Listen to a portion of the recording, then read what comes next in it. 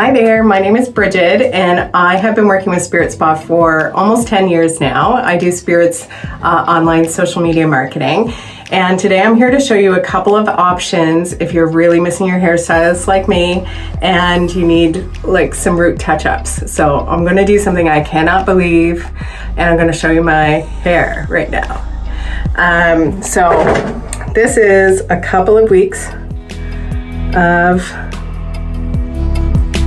my root growth, and if you know me, you know I wear that hat all the time, and now you know why. It's not just because it looks really cool, it is to hide this.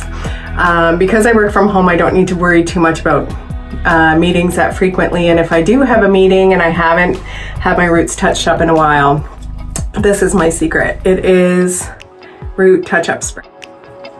So this root touch-up spray will basically take away that like crazy contrast. And that's all I'm looking for, is not your eyes to be like ping right up here.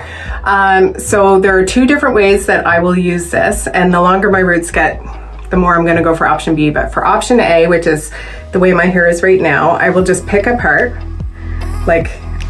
try and put my hair in a proper part. And the key is to, especially if you're using black, to not touch your hair, because it does have some transfer and you will get in trouble. You will get caught for using this. So I'm just gonna show you how easy it is.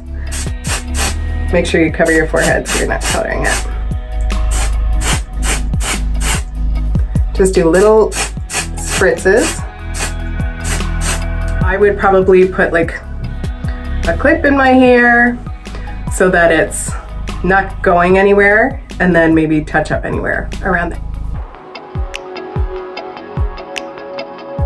This is a little bit less intense, so I'm just gonna go around.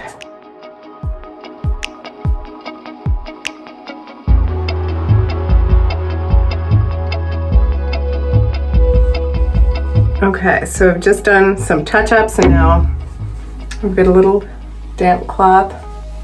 Just gonna make sure I don't have black all over my face.